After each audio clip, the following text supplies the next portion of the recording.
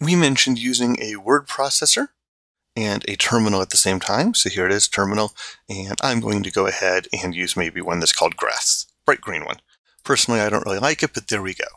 And the question was, how can I use these side by side, use them together, use to work in different things? Well, I've shown you before, I have a program that allows me to work with Windows really easily, saved states right here.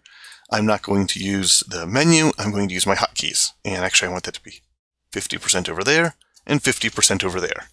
And then I could go ahead and I could work with these. For example, this is called A. This is just a file that I created and then I actually threw out. It's in the trash.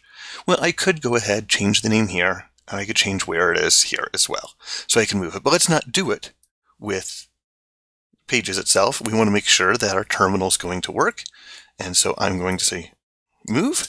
And then, well, I don't feel like typing in the whole path right here, so I'm just going to pick up the proxy icon and move it over.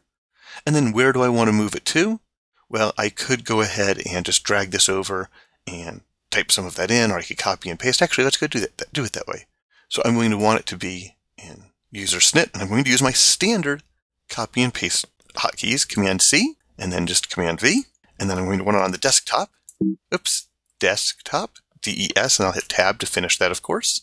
And instead of calling it A, we can call it Fred, doesn't matter. And it does need to have that same file extension, fred.pages.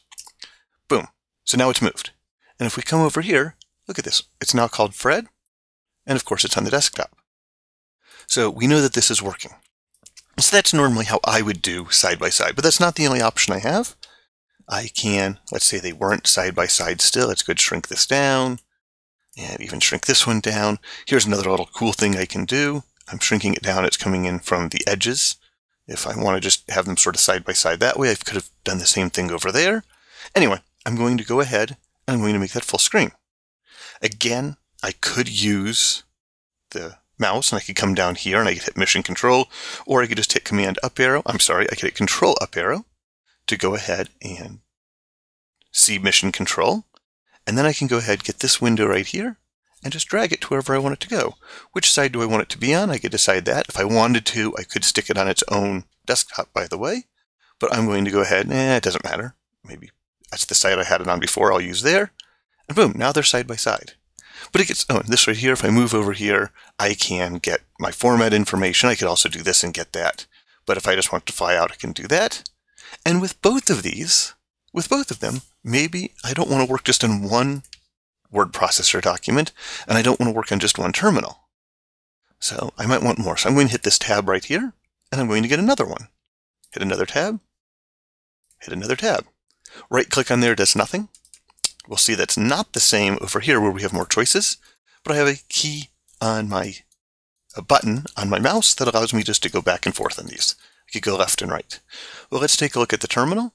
I could go ahead, I could just hit the plus, but you know what? That gives me another one that's green. If for me, I'd keep them probably the same. I just have my regular one, but for you, it's important that there be different colors in terminals. For whatever reason, you've talked about doing it from a remote server or whatever. So I'm going to right-click on this, and I will say New Tab. I could say New Tab with Settings Grass. That's the standard. But I could also pick another one. Boom. I can New Tab, Red Sands. Whichever I want. Let's even do one more, because I have 4 on the other. I will do 4 here. And boom. Using those same keys, go in one direction, go the other direction, I can get through those two windows. I could still click back here, I could click back here, I could scroll up down, I could use them, and the advantage here with going the full screen, the true full screen on a Mac, is I can resize. Notice there is it's a quirk that I'm not real fond of. If this is my front window, when I go to resize, the other one blurs out.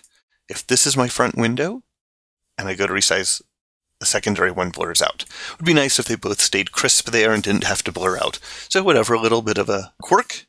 I'm going to go back into my switcher right here, and I'm going to say I don't want either of these full screen anymore, so I'll just go ahead, boom, and take them out of full screen. And here they are, the same size they were before, and of course those same keys work to get them to go back and forth.